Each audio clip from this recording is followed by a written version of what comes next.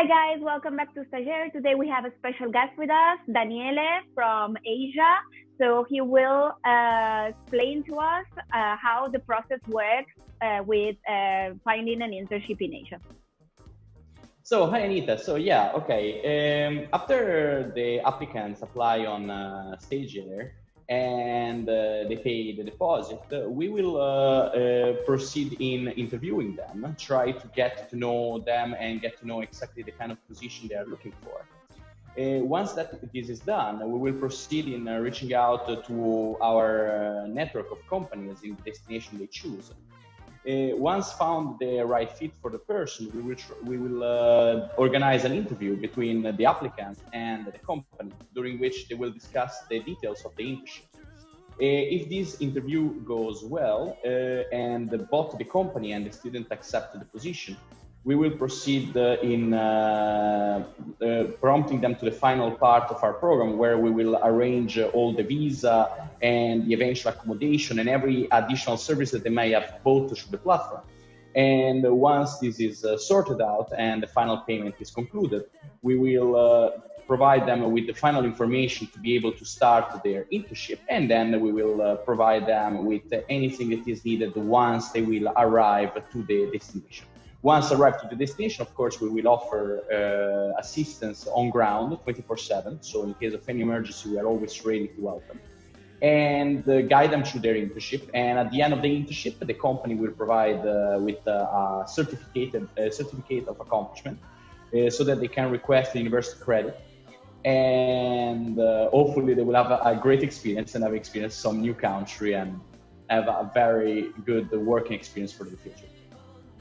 Absolutely, sure. So what's the advantage of choosing an internship with a partner like yourself, rather than going directly with an application to the company? Well, you have to first consider that applying directly to companies on the other side of the world is quite complicated, especially when it's your first job. When you're a fresh graduate, most of the company will not even look at your CV if you're not introduced, or even less if you're a foreigner, because there are language struggles, there are even cultural struggles, especially in many of our destinations being them in Asia. Also, another thing is that many companies, from the side of the companies, they prefer to receive applicants through partners like us, as we do an initial screening. And instead, for the applicant side, this provides a lot of, let's say, comfort, because we don't only take care of finding them an internship, making sure that they do a good internship and not only making coffees and make coffee for the boss, but also we provide other services such as the accommodation or the transportation, or even information about how to better enjoy your time in a new destination, where you've never been.